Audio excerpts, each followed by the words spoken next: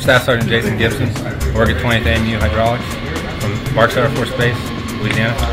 Today we're testing a new AGM-69 kit. It's to check our weapon system.